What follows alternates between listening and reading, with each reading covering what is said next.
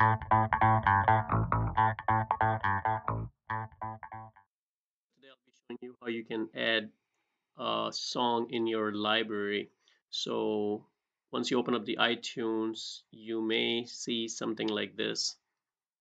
Depending on, in mine, I already have some of the music, so let me see if I can get rid of all so I can show you a blank.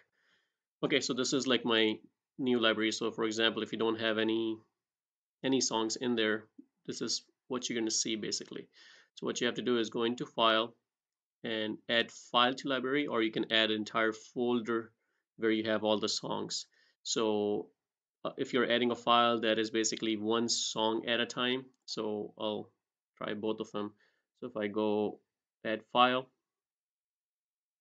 it's going to try to open up a window, and then you basically go into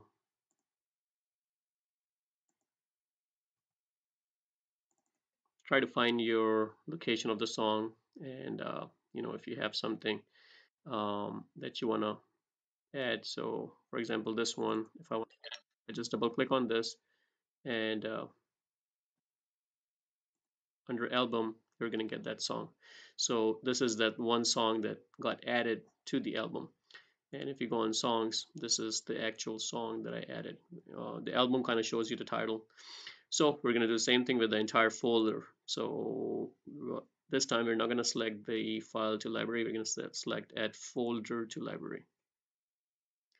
And we're going to go wherever your location is. So in desktop, and this is my entire folder. So I'm just going to click on that, select folder, and now it's going to take all that songs in that folder and add it. So here you can see it added all the songs. So it's a much faster way for you to add all the entire song in the library. And guys, that pretty much is, now if you go on the songs list, you're going to see all these songs right here, and you can just play it one by one right from here. And this is how simple it is to add that.